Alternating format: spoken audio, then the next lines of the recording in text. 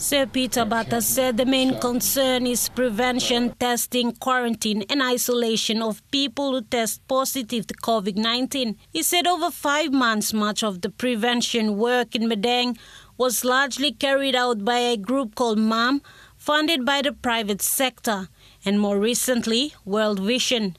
Like many other provinces, Madang also has large informal settlements, many without water and sanitation, and are living in close contact with each other.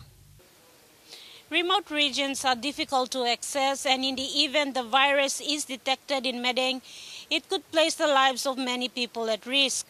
Social distancing is a major concern in market, PMVs and coastal boats where locations are chronically overcrowded. Given the situation Madang is in, Sir Peter told the COVID committee that the industry wants to work with the committee in examining ways to set up facilities in preparation for a possible case.